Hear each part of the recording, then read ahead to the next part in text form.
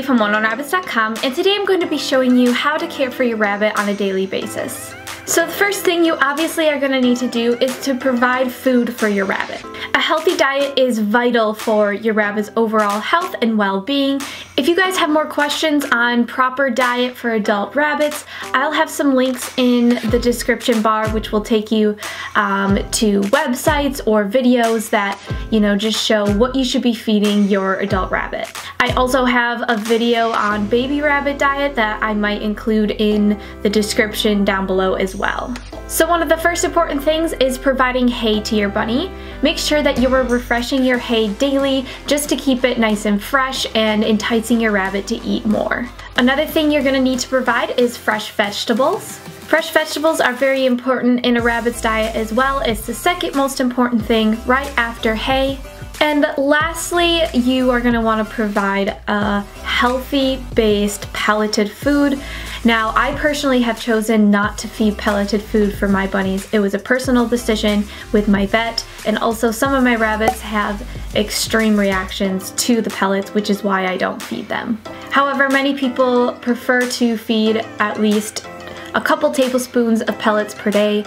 Just make sure it's a nice high quality one. And of course, another important thing to provide your rabbit with every day is fresh water. Now you want to make sure you are giving fresh water from a dish versus a water bottle. Water bottles are not natural for rabbits to drink out of. They can malfunction very, very easily. And also when they're just normally drinking from a bottle, they cannot get enough water that they need on a daily basis. Rabbits drink the same amount of water as a 20-pound dog, even though most of the time they're only 5 pounds or less. So fresh, clean water from a dish is very important to provide. Make sure you are cleaning it out daily. I just rinse it out in the sink and then fill it up with nice fresh water.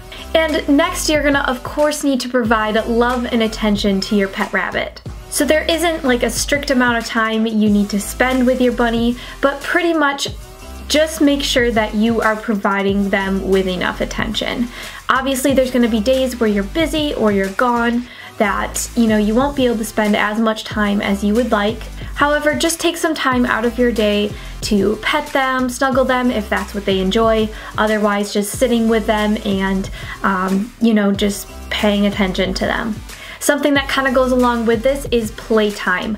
Rabbits need playtime outside of their cage daily. Rabbits housed in cages are going to need at least 4 hours of playtime per day. Now, if your rabbit is housed in a cage, this is definitely very, very important, as they need time to run around, stretch their legs, and just have a chance to be able to run, binky, even just explore an area. If your rabbit is free roam, has their own room, or has very, very large quarters, this isn't as I would say crucial as a rabbit housed in a cage. However, something that I like to do with my bunnies, even though they pretty much have like an entire room to themselves, I do like to provide some time outside of that pen so they can explore, they can rabbits are very curious creatures, and they do enjoy exploring and going in areas that aren't normal to them. So I personally have been working on creating a playtime area for my bunnies.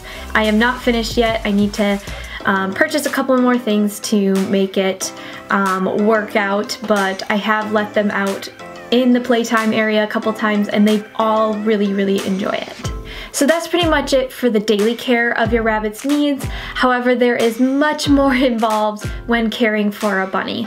There is weekly care, monthly care, all of that stuff that needs to be thought about, but I cannot include that all in one video.